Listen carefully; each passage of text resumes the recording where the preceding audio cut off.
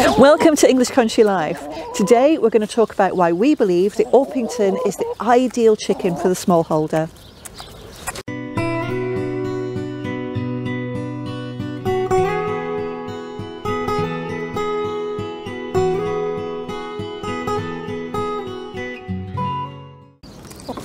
Welcome, my name's Fiona and this is Willow. We're in the last few days of the avian influenza restrictions, and within the week our fantastic Orpingtons are going to be out free ranging in the field just in time for the breeding season. We've been asked a question on the channel this week around why we have so many Orpingtons, so we thought we'd take this opportunity to explain why we believe the Orpington is the ideal chicken for the smallholder. There's so many things which make them great. Their eggs are fantastic, they will raise the next generation because they have great broody attributes, they do produce good eggs, they are great table birds, they pay for themselves in egg sales and point of lay sales. So let me take you through each attribute one by one in detail.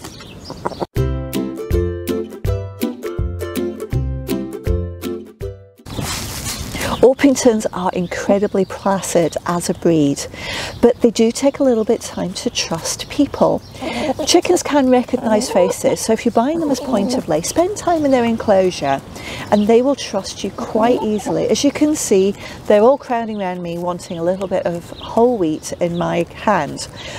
Now, why is it important for them to be placid and friendly as a smallholder? Well, health checks are important. They need to be picked up on a regular basis and checked over.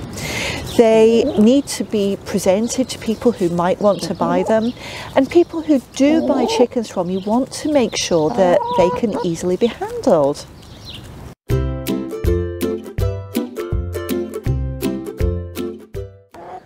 Orpingtons lay eggs which are larger than the average hens at approximately 65 grams each.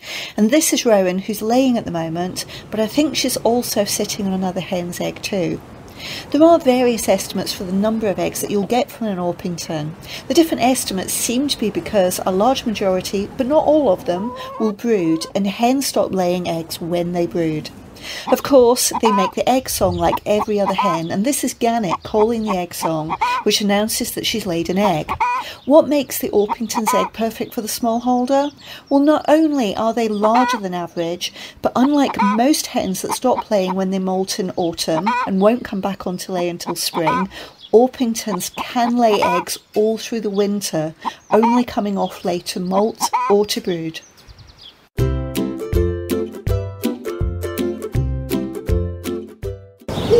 A big fear for a lot of chicken keepers is that their chickens will escape their enclosure, and that's particularly if they're free range. Orpingtons, that's probably a very unlikely scenario, providing the fencing around the enclosure is 3 foot high.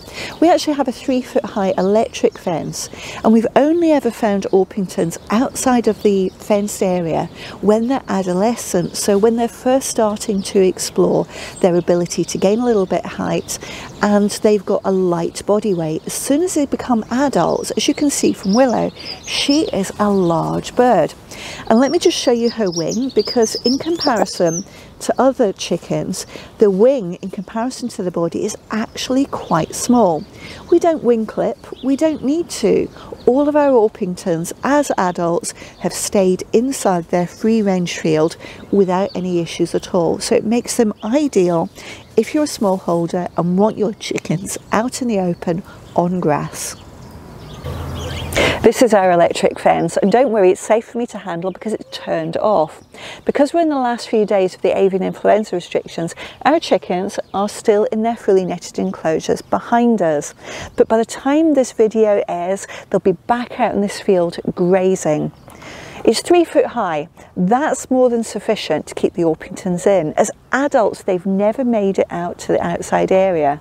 But because it's electric, it's got a dual purpose. Not only does it keep the Orpingtons in, but it discourages predators from getting in to attack them. In this area, we've got a lot of foxes and badgers. And although it's not guaranteed to keep those predators out, it does make them a harder target. Unfortunately, we've got a number of neighbours who don't have electric fencing, and they've not been as lucky. We've never lost a chicken to a predator, but our neighbours have lost, in some cases, entire flocks at once. If you are thinking about getting a fence to keep Orpingtons in a specific area, 3 foot high is more than enough, but we would encourage you to think about electric fencing too, because it's more likely to keep your chickens safe. We do have a series on setting up an electric fence, and I'll pop a link up above so you can have a look if you're thinking about this.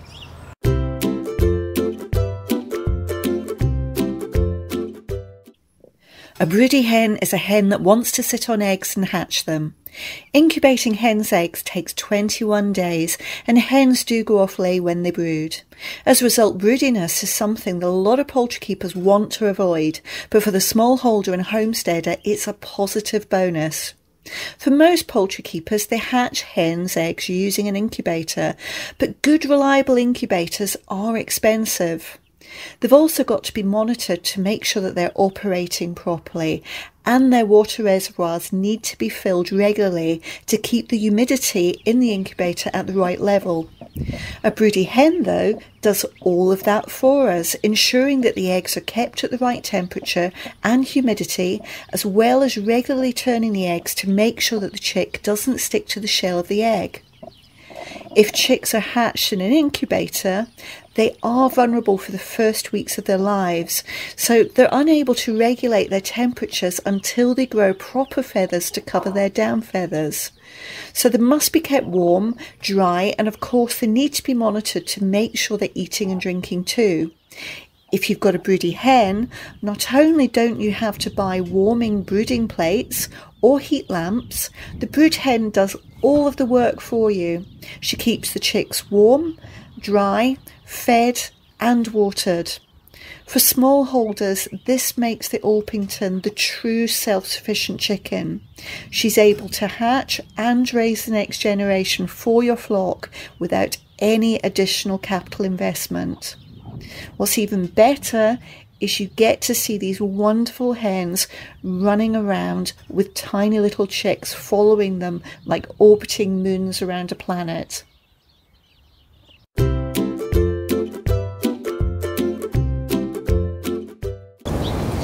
Every smallholder with animals wants to at least reduce their food bills, but if possible, make an economic prospect with the animals that they've got. And Orpingtons give us 3 routes to make a little bit of money so that they pay for themselves. And ours are fully self-supporting. They pay for not only their food, but they pay for their infrastructure too. And we do that in a number of ways. The first is by selling their eggs, and these are their eggs, and we sell these for eating at the garden gate. Now that doesn't bring us a great deal. It's only £1.20 in this rural area for 6 eggs, so actually it doesn't cover all of their food bills. So how do we do that? Well, we have a breeding cockerel in the flock, so a rooster called Ramesses, and he fertilises the eggs from our hens, and those fertilised eggs can be sold as hatching eggs, and we will sell those for 6 eggs around £19.99, and that does cover the food bills. But it doesn't cover the infrastructure, and when I say infrastructure, it will be things like repairs to the coops, brand new coops, electric fence accessories, or even with the avian influenza restrictions, this polytunnel frame which we needed to put in place to net over so that we could be compliant with the legal requirements. All of this costs money.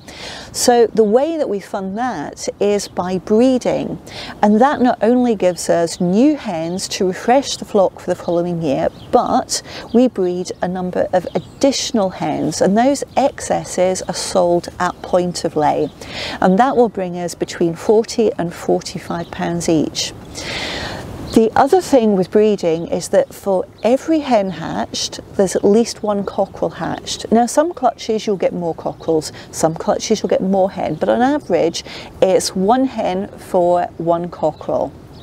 In a commercial hatchery, what happens? Well, in a commercial hatchery, when the chicks are hatched from the eggs, they're sexed immediately, and any cockerels are culled at that point. We choose not to do that. It sits really uncomfortably with me that those cockerels fight to get out of the egg and then are culled. What we choose to do instead is, whether they're hen or cockerel, they're all grown to maturity, they all have a chance to experience life, and at the time of this video going out, all of our chickens will be out from these legal restrictions for the avian influenza, and they will be back out in our grassed field. They will be running around, free ranging, whooping it up, having a great life.